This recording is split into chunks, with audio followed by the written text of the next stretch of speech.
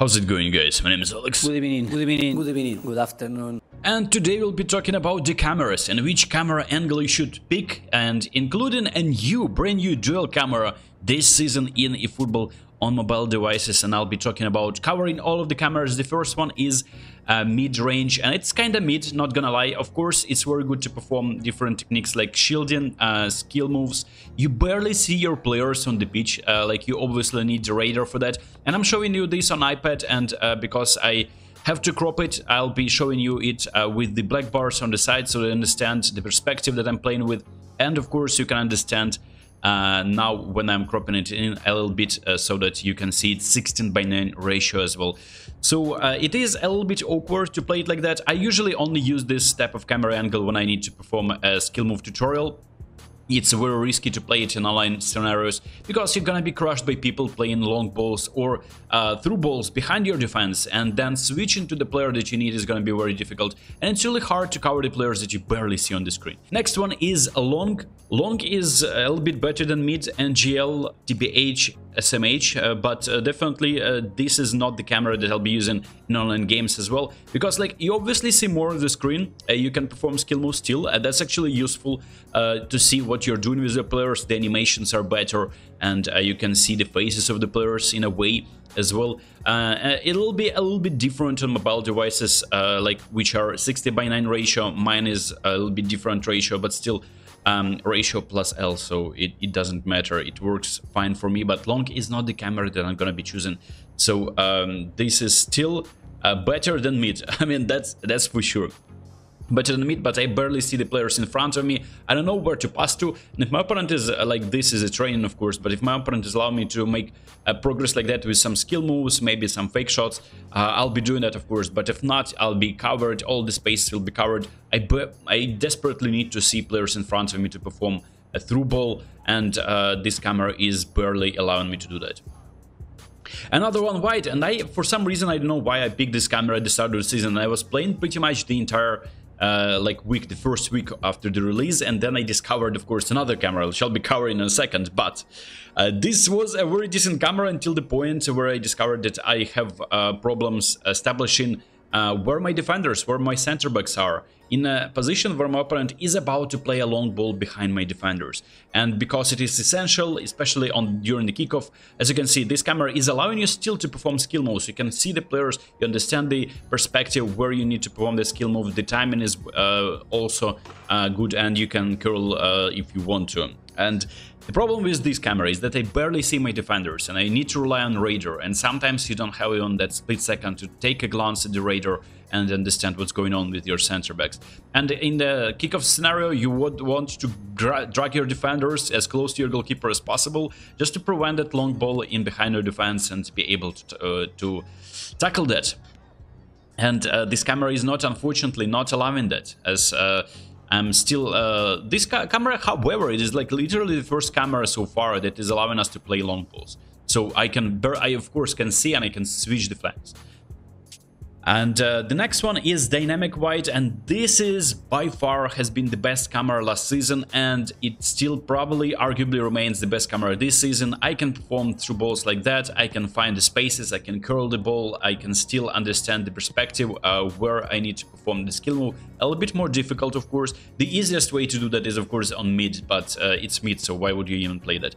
And this one is dynamic wide. It's very useful because even when you're starting the game, for instance, you are during the kickoff, I only noticed that during dynamic wide, I might be wrong though, it's a little bit very cinematic, like a nice cinematic panning in before the kickoff, and you see more of the pitch at the start of the game.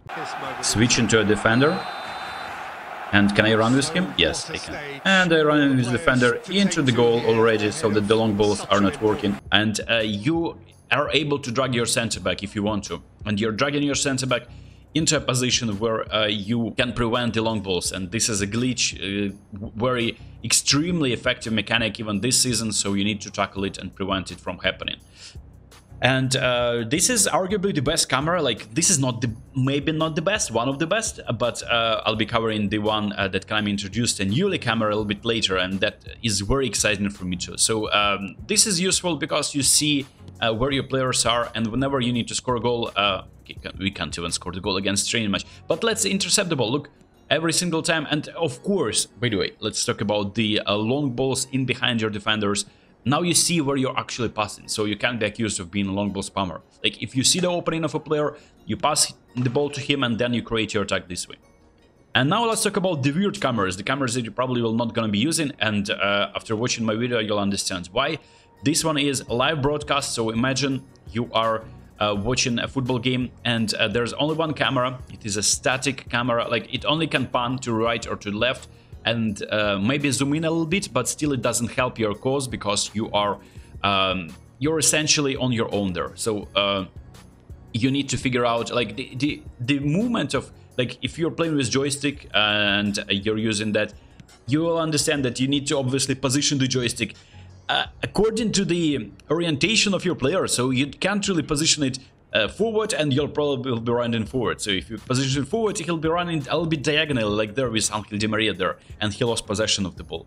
So this is a little bit frustrating, and I don't understand any. I mean, unless you're having an ability to spectate a game, this is a very good look at me, and I can't even understand where I need to run with my defender. Almost considered a goal there. So this camera is absolute nonsense if you want to play competitively, of course. And now let's talk about the stadium.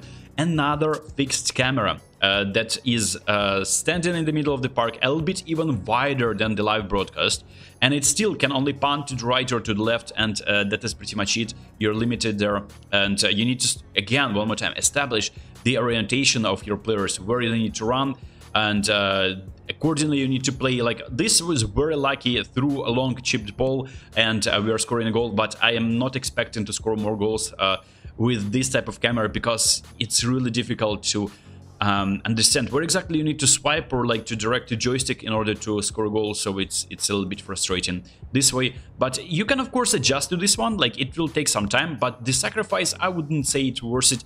You see more of the pitch, of course, it's a little bit more cinematic as well, but I wouldn't be sacrificing dynamic wide for any of this. And now let's talk about the newly introduced camera. This is dual camera, and I feel like this is a very close to dynamic wide, but you still see more of the pitch. And the problem with this camera is then when you're playing on that further part of the pitch, you don't see magnification. Like, you need to see your players a little bit closer from time to time. Like, I understand you get the possession of the ball. This is something they introduced this season on console. It's looking very cool. Like, look, it is panning in, like it's zooming in a little bit. It's actually very cool. It's helping you a little bit, helping you to see the players. And let's see if we can intercept the ball over here.